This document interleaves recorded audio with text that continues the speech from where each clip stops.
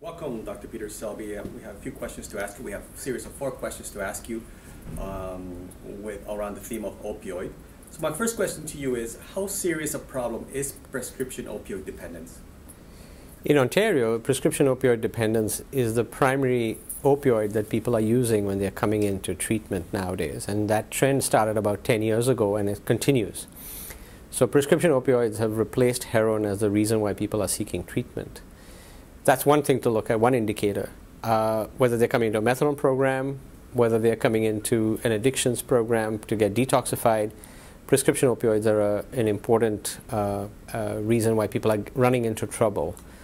We're getting more and more referrals from pain clinics where patients are running into trouble with their prescription medication, which was supposed to be the solution to their problem, is now either worsening their problem or has added a new problem to the mix. We know that in Ontario there have been many more deaths that have occurred because of opioids than ever before. We know that use of opioids has gone on exponentially in the last 10 years, primarily prescription opioids.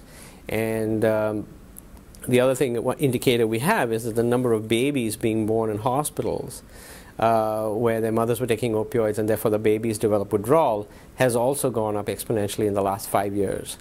So by all indicators, clinical indicators and use indicators, it appears it's a problem. And then in all of Canada, Ontario seems to be the province with the highest utilization of opioids.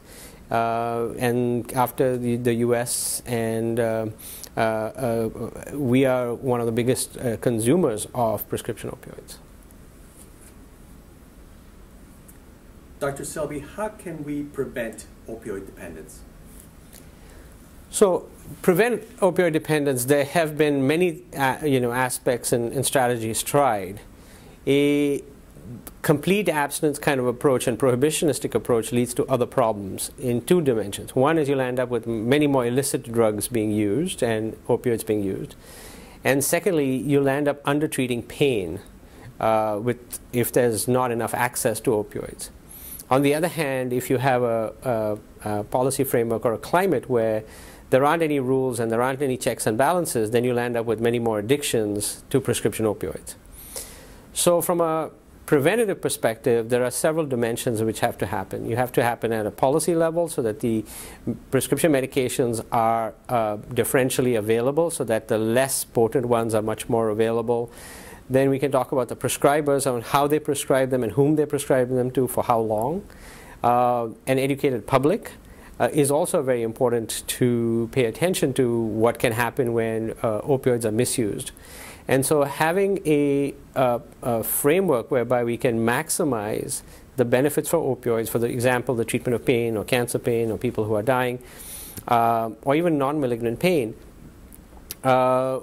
with these risks that if there aren't the appropriate balances and checks and balances in place, that you'll end up with an addictive disorder. So prevention, it becomes everybody's job, and it's not just the it's not just the physician, it's not the pharmacist, it's not the patient, and it's not the government. It's everybody's duty to make sure that this works well. Can you talk a bit about treatment? So treatment is really when, at one level, when prevention has failed. And treatment, again, looks at several aspects. So when we are treating people, one of the first things in early phases is helping the person understand that there is a problem for which treatment is available. In some situations, it's detoxification as the first phase of treatment, and simply helping people come off that drug with then additional behavioral support and psychotherapy or psychological support and addiction treatment may be all that's required for that individual. On the other hand, if it's complex with a more severe addiction or with concurrent pain disorders or concurrent mental health disorders, then maybe switching to a less dangerous form of a prescription medication and a structured framework for treatment might be necessary to stabilize the individual as they acquire other skills to deal with those conditions. So clearly that's how we go into treatment, and the medication treatments we have currently available are methadone and buprenorphine. in the Canadian landscape that's available for people to use for the treatment of opioid dependence. Last question, Dr. Selby. What is the take-home message you would like to leave us with? The take-home message is that we need to walk a fine balance by making access easy for those who need it, but also having the checks and balances to make sure that we do not inadvertently cause a problem for those who need the medication. Secondly, we should have early recognition of people running into trouble and offer them immediate help to come off the medication. Ignoring it will not make it go away. Doing workarounds or things like that with the patient will not make it go away. Addressing it with the patient, getting people help is important.